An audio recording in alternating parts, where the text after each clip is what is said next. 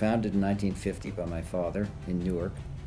He was a school teacher and a coach. So he started in the insurance business, selling door-to-door after school.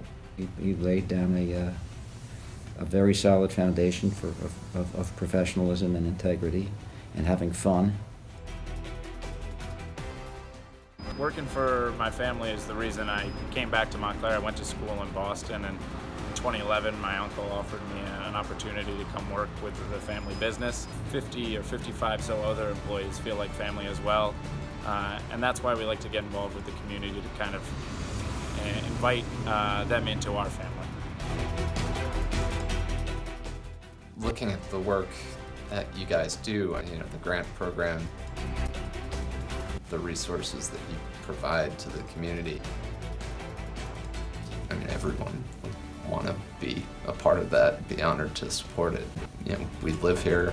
It's the best thing you could do to improve life here for everybody.